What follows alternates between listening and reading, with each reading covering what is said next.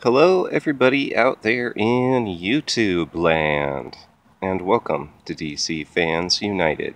So, I went for another walk and comic book read, and this time I took Bane Conquest with me.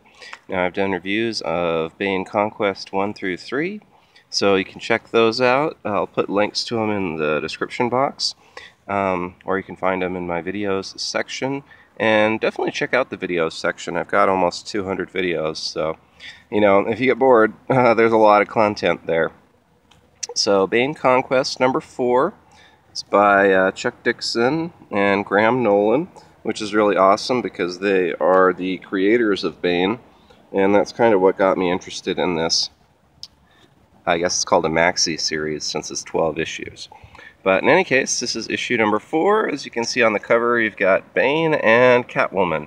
And it's a pretty cool cover. I like it well enough. The only thing that's a little worrisome for me is the white in the background. I don't want to touch the cover too much. I don't want to smudge it or something, leave a black thumbprint sometime. So, other than that, I like it. And even the white, I think it looks pretty stylish. I just, got to be careful. So, we'll go ahead and start off on the first page. And at first I kind of was a little concerned because there's just 3 big panels, really kind of boring, just showing a guy walking, And he's in night vision and heat vision. Okay, that's cool.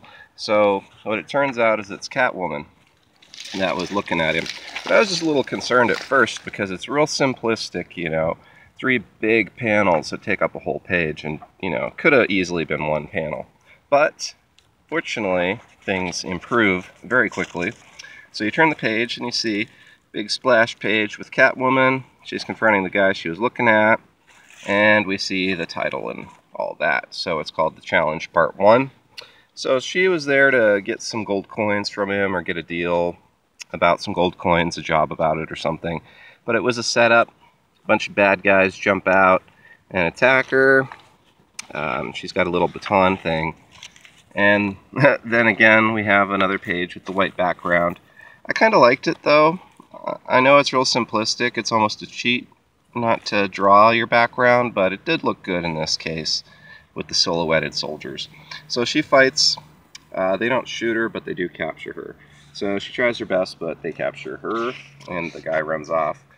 And then we jump to where Bane is. So he's at this place in Kazakhstan.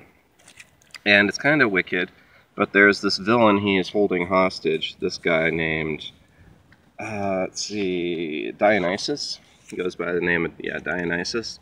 So what his deal is he's just basically a head, but he's really smart, and he has a lot of power and controls a lot of things. So Bane took him down and is holding him captive.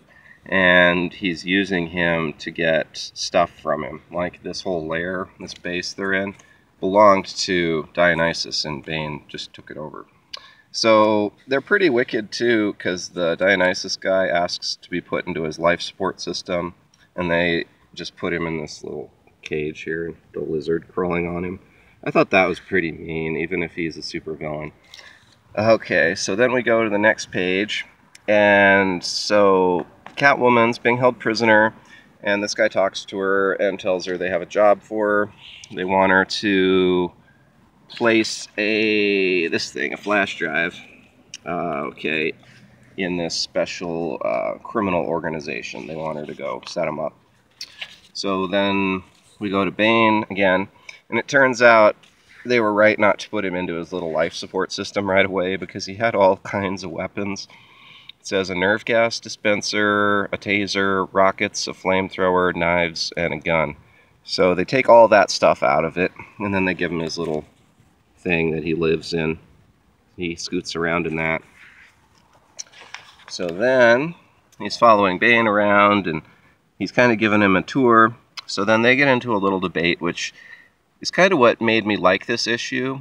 At first I was kind of like, yeah, it's okay, but I ended up liking it a lot because they go through kind of a back and forth about what is stronger, like physical strength or mental strength, which is better. So they go ahead and they play a game of chess. See, he says right here, do you play chess? Looks all evil. So, and I kind of like the art throughout. I mean, it's pretty simplistic sometimes, and the backgrounds are really simple, but I like the story. So they go ahead and play chess, and it's pretty cool. There's it goes through all the drama and stuff, and Bane loses. So he's never lost a game before. And so the guy says, do you still think strength is better than intelligence?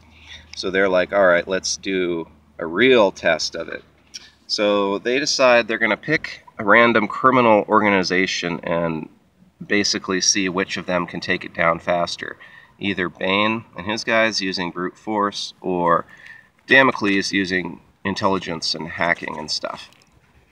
So that's what they do, and they get all set up. They talk about it a little bit. It shows the bad guys. They do hacking too, so you could tell this is a real like modern story.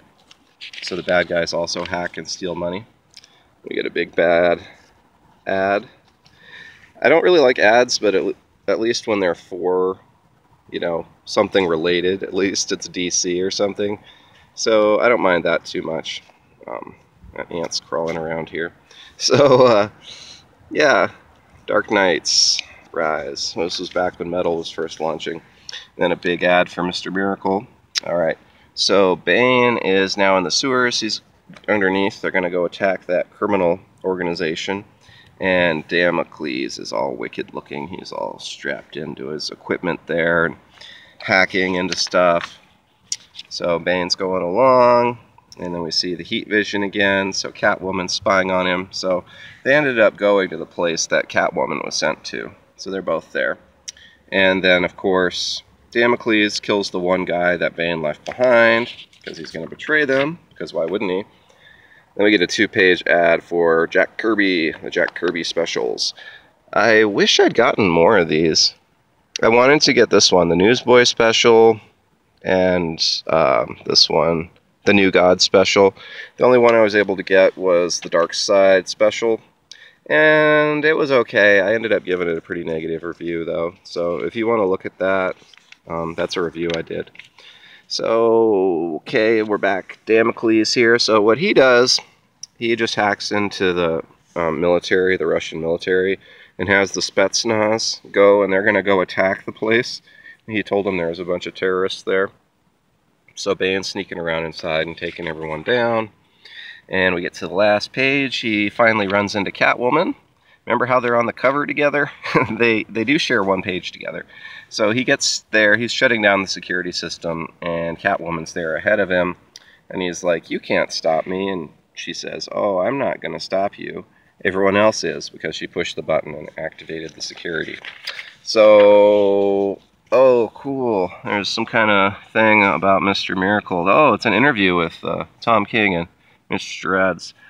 So, I'm a big fan of Mr. Miracle. I did like a spoiler-free review of issue 1, but if you guys are interested in me doing some reviews of Mr. Miracle, I might try that.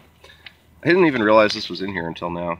That's cool. So, yeah, that's how the issue ends. Pretty good, I guess. I'm not really sure why Catwoman did that, but I guess she wouldn't have any reason to work with Bane either, so maybe she's just causing chaos so she can do what she needs to do. Alright, that's all for now. Thanks for watching. I'll have a review of Countdown number 28, and I'm going to do a double shot review of Damage number 3 and number 4 here real soon. Alright, that's all for now. Thanks for watching, and as always, oh, and be sure and hit the bell for notifications. A lot of people aren't aware when I post new content. Alright, that's all for now, and as always, thanks for watching and being a part of DC Fans United.